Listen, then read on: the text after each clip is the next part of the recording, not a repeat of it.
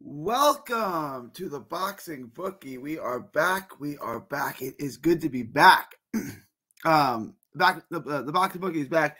We got a good one for you today. Going to get into Adrian Curiel, and I'm going to say this name wrong. Sivenathi Nontshinga. I think I'm saying that right, but I'm sure it's wrong.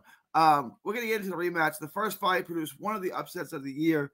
Not too many people were familiar with Curiel. We had seen Nontshinga on the zone before.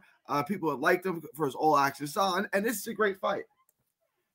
And we're going to get into it, but before we do, please like, share, and subscribe. Follow 3D Boxing, 3D Boxing Blog on all forms of social media. The Boxing Bookie comes at you for every single major fight, showing you how to consistently make money betting on the sport of boxing. We don't gamble here. We use DraftKings for all our odds. You can't even use DraftKings in Texas. But if you do gamble, I'm going to show you how to continually make money betting on the sport of boxing, how to bring down the house. There's always a bull market somewhere. The odds makers, the bookies, they don't know what they're doing. I do, and we were 4-0 last week. We're going to have another perfect week again this week. It's just something that we do here. So follow me. Also subscribe to my Patreon. You can request. A lot of people are requesting I break down fights. Guys, if you want me to break down a fight, join the Patreon. You can request all the fights you want for $5 a month. You'll get a free t-shirt. You'll get a ton of other perks. Join now. It's $5 a month. You can ask me to break down any fight. You get the lock of the week. There's so many perks there for $5 a month. And you support the Patreon. And you support the show. So let's get also subscribe to our other channel, Texas Boxing Scene on YouTube. That is Texas Boxing Scene. All right, let's get into the fight. Curiel and Nontshinga. But we're gonna go with that. I've changed my mind on this fight, right? Going back, watching Nontshinga, he's the better boxer. He's more fundamentally sound. You guys know I typically like the African style, high guard, using the jab, following the right hand. He's got good pop, right? He's a better athlete. He moves well. He's a good body puncher.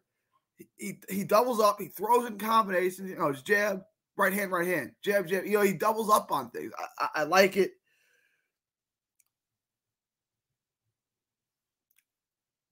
I just think he's better. That's not going to equate to a win here, I don't think. And you watch him, and he's not that difficult to hit. If you can get inside his jab, he's going to trade. He's got a really good jab. If you can get inside his jab, which Curiel's a master at, you can get to him. And this guy cannot resist a slugfest. He can't. He's done it over and over again. You go back. I watched the fight with let's see if I can find this fight. Hector Flores, back in late 2022. Go see if you can find this fight. I found it. Paul Malignaggi is doing the commentary on it. And he can outbox this guy from long range all day. And he doesn't want to. He wants to sit and trade with them. If you sit and trade with Curiel, it's going to be a problem. You know, and it's just, you know, I don't think that he can resist the slugfest. I really like it. You know, if I was scouting Nontshinga, I would sign him in a second.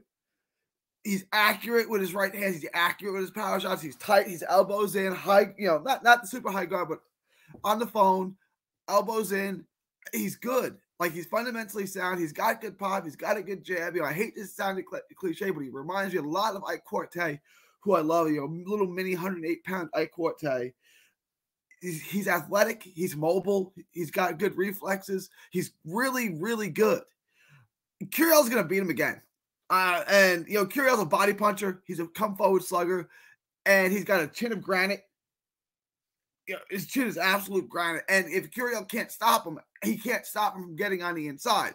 If he can't stop him from getting on the inside, this is going to be a slugfest. If it's a slugfest, Curiel's eventually going to win it because he's the bigger hitter and he's more accustomed to that fight.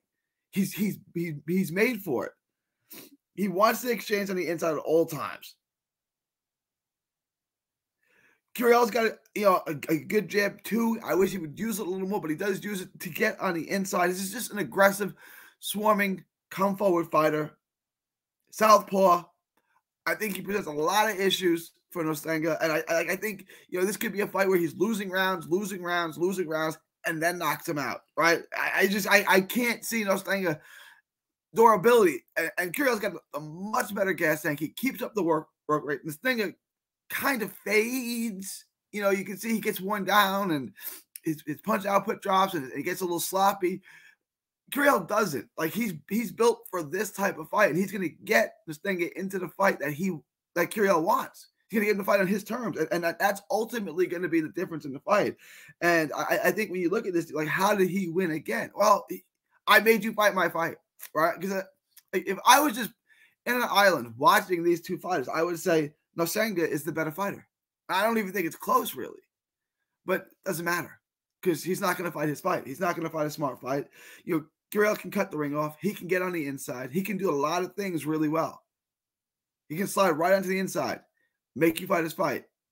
He's a little more athletic than you might think. Curiel's a good fighter, and he's going to get Nontshinga to fight his fight.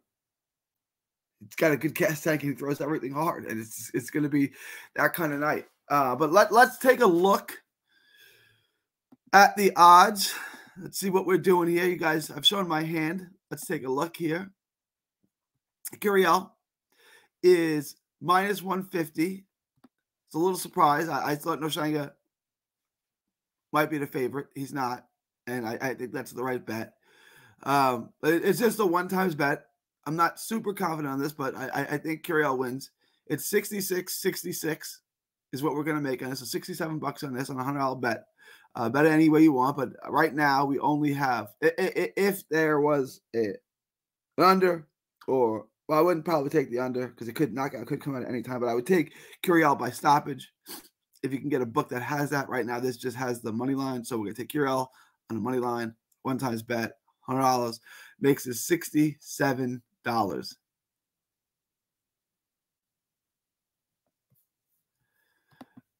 The other thing I wanted to address, and does it still say that? Okay, they changed it.